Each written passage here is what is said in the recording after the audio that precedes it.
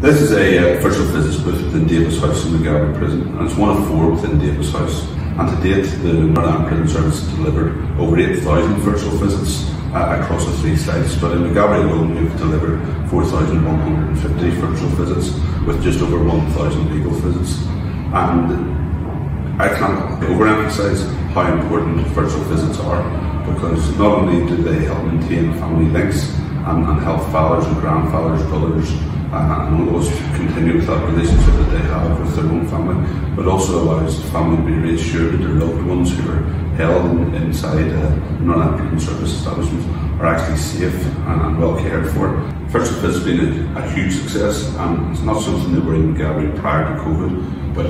it's absolutely something that we're going to continue. And as we look forward in the future of our new visits complex, I would be very keen that virtual visits play a huge part in that also.